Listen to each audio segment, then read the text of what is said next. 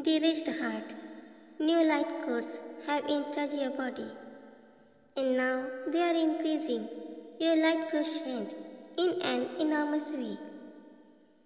So it is necessary to balance this light with your spiritual or material needs.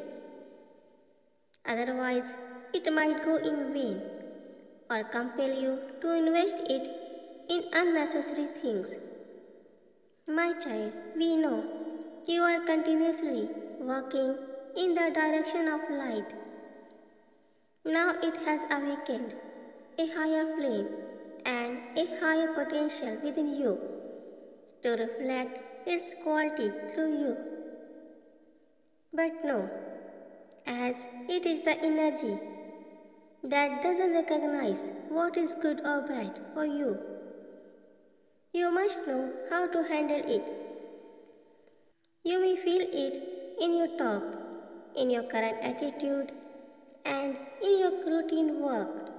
Some of you may feel aggressiveness in your behavior and take a spontaneous reaction to any situation without thinking about its impact on your personal or professional life. You may feel so overwhelmed that you may think you are out of alignment. So we want you to know you are not out of alignment. This all is only due to this light that has entered your body and provoking you to use it in either way.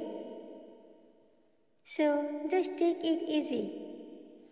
Just feel this energy in your body and reset it according to your need. You can either direct it to your 7 chakras or to your material needs. You can also heal yourself through this energy. For this, you just have to concentrate on that part of your body that needs healing and direct the flow of this energy to that part.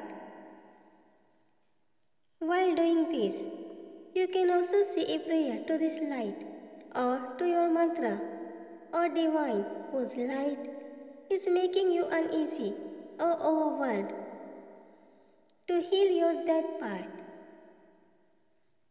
My child, remember, the light quotient of this energy has crossed your limitation,